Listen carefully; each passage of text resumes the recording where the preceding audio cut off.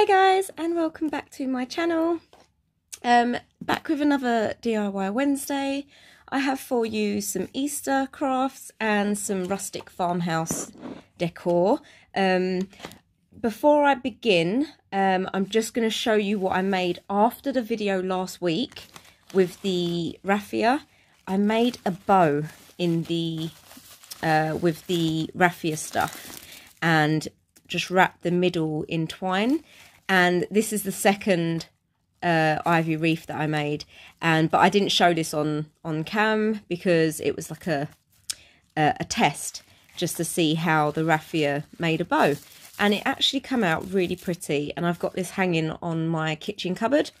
Only problem is I have 3 kitchen cupboards but only had one of these left, so yeah, this is the only one I've got. But yeah, I just thought I'd show you the raffia bow because it is just really pretty. So on to this week's video. Playing with these pots because I've got a few of these now. These are the Poundland lovely gorgeous artificial plants, and I have one of the ones from the old haul that I did. This one doesn't have anywhere to live, so I thought I'll decorate this pot as well.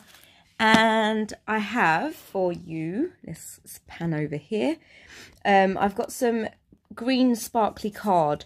Now I was going to use this ring, but I want to use this for something else. And not only that, these are polystyrene and they don't really stick to the wood. So I'm going to use this as a template to cut out a circle from the card, and then I'm going to decorate just a little colourful wreath, mainly for the kids. And I've got some little buttons here as well. I don't know what I'm going to do with those yet, but yeah. Oh, and some pearls, and obviously we've got this ribbon again, and I don't know why I've got this out. No idea what I'm doing with that yet, but yeah, let's get on to the video.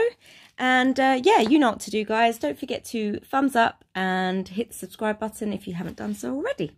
So let's get into the video. So I've just opened the curtain because it was a little bit dark. So yeah, let's start with this cute DIY over here. And I'm just going to trace the circle. I wonder if I can get 2 out of this. Let's have a look. Because then it might be a little bit sturdier if I do 2. Let me just see. Am I doing inside or outside? Let's do outside. Oh, no. It's cutting it close, so I'm going to go right to the edge. But anyway, guys, I'm going to speed this bit up for you so you don't have to, yeah, sit here and watch all this.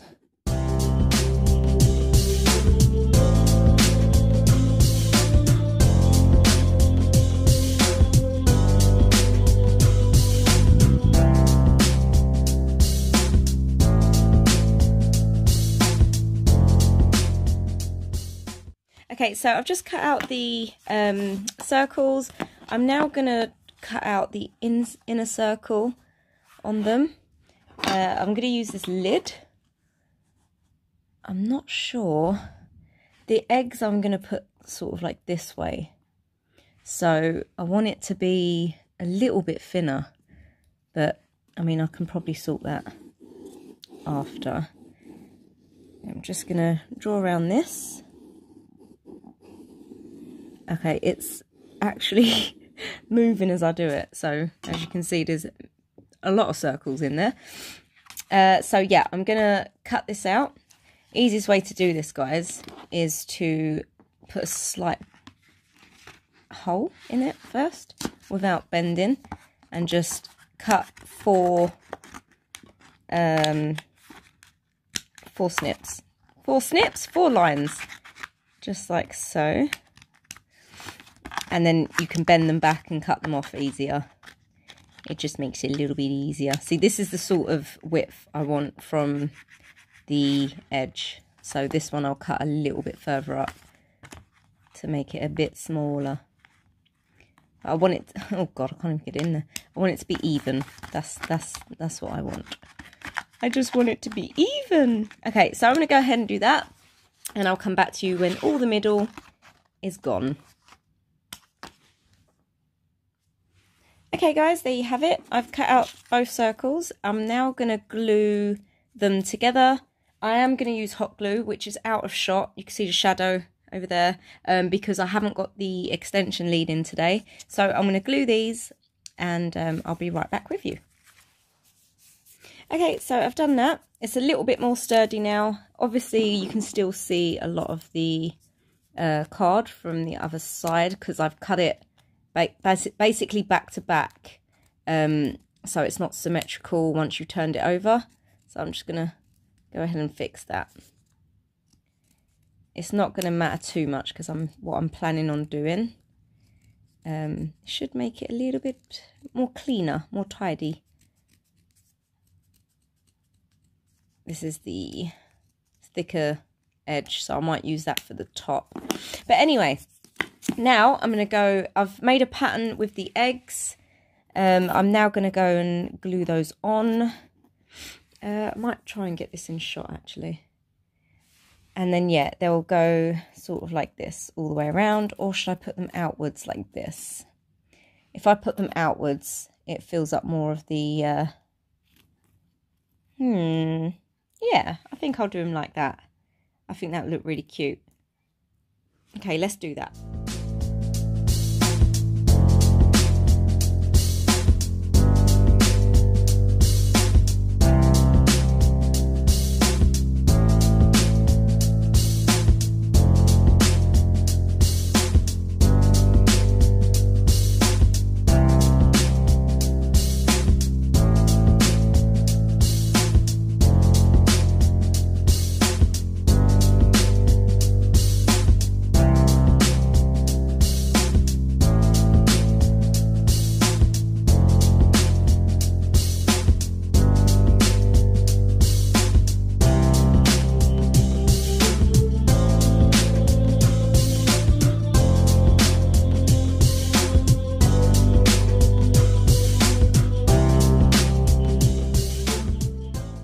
Just putting the last one in, and it's just going to slot nicely in there. And do you know what? This is actually looking really cute. I wasn't expecting it to look this cute, so I'm happy with that. And obviously now it's got a bunch of glue on there with the eggs. It's a little bit more sturdy. You could actually use this for a candle holder, like if you was to put the candle in there and put it on the table. I think it would look quite cute. So yeah, what I'm going to do now is put a hanger on there with some twine. Yeah, I was going to use the buttons in the gaps, but there is really no need because it's kind of cute on its own. I could go in and put extra eggs on top, but I don't want to mess it up, you know?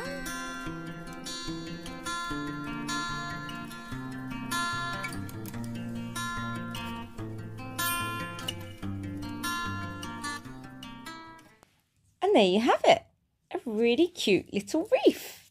I mean, I don't know where it's going to go, but I think it looks so cute and I love it.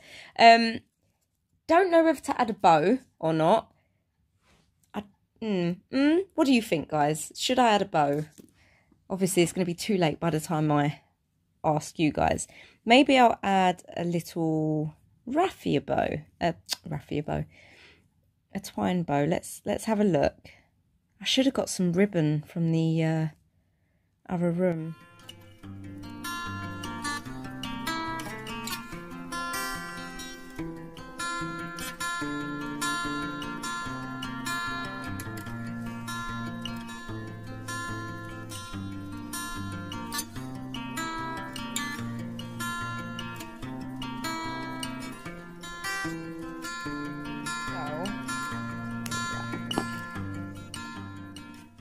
There we have it, a nice little raffia bow to go on top.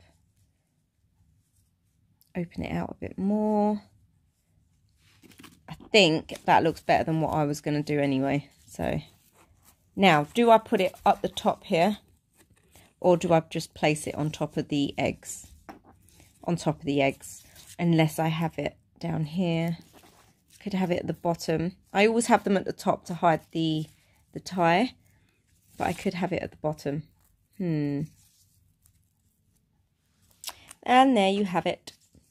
That is the egg wreath, the polystyrene egg wreath. That's taken way longer than I wanted it to, but I think it's really cute. And now I might actually add a button to the middle.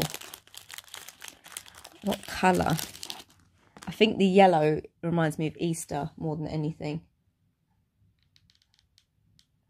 So I'm going to add a yellow one. There we go. Now it's done. Oh, I love it. It's so cute. I absolutely love it. So yeah, I'm going to hang that up and I'll show you at the end of this video.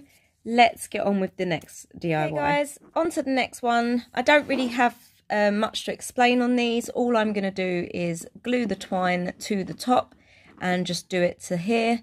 And with the ribbon one, I'm just going to cut a piece off and do the ribbon in the middle, just because I feel that the ribbon's a bit big to go at the top. So yeah, the ribbon will go in the middle and the twine will go on the top, but only on, like, I'm going to do 2 twine ones and 2 ribbon ones and see how it looks at the end.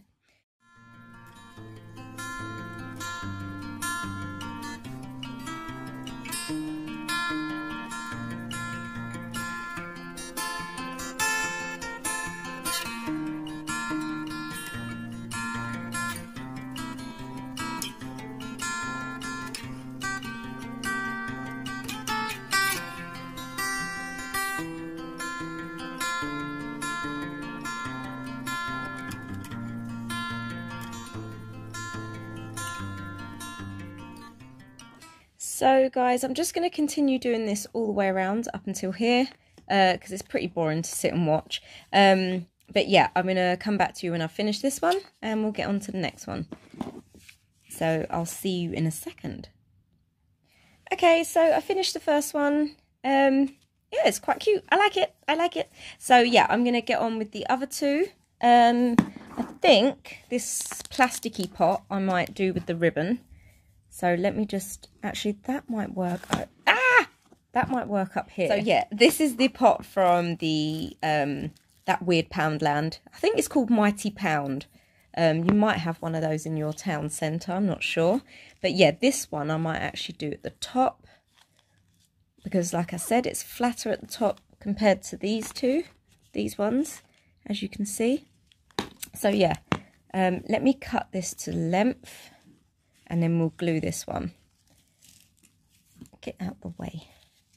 Obviously, because the pots are slanted slightly, the measurement is usually off if you do it in straight lines.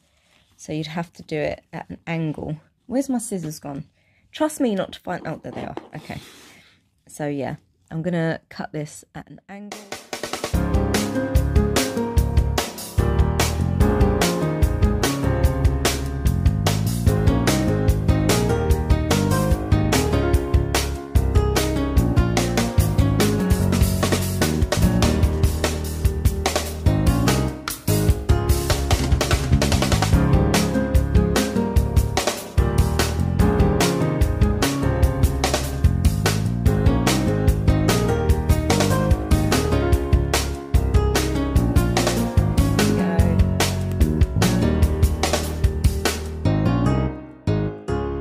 Not even, guys. Shh, we don't need to worry about that.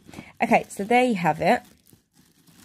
That is this really cute plant pot done. Let's just try and separate this and make it a bit bigger. There we go. That looks pretty. So yeah, that's that one. Should I add stuff? I keep doing this to myself. No, I'm not going to add anything. So there you have them 2. Let me just try and show you. Okay, so yeah. You've got the one with the twine around the top and then the ribbon around the top. So the next one, I'm going to do the ribbon around the middle and then another one with the twine at the top, because I love the look of that. It looks like a rustic pot. So yeah, I'm going to try that again. And yeah, I'll come back to you when I've finished and I'll show you what everything looks like all together as well. So yeah, I'll see you in a sec. Okay guys, this is the finished look. I've put it in my little plant tray that I got from Tiger, and yeah, they're looking really good. I wrapped one of the large eggs in some twine. It's a little bit messy. There's probably a really much nicer way to do this, probably with just like PVA glue. But I've only got my glue gun on hand at the moment. But yeah, I love that. I love that. So yeah, I'm going to put this out on the table once I've done my Easter table, and that will be when this goes out. But for now, I love it. It's looking really cute. And this is what the one in the middle looks like. That's the back, sorry. And it will go like that. That one's at the top, and that's also the back of the of the plant pot. But yeah, you get an idea. And yeah, I'm going to show you the wreath now too. As you can see, you've got the green sparkly paper that looks just like grass. The little bow that I did with the twine and the little button. And yeah, it's looking really cute. And a little twine hook. But yeah, that's what it looks like. Anyway guys, thank you so much for watching, and I will speak to you in my next video. Take care, have fun, stay blessed, stay smiling, happy YouTubing. Bye guys!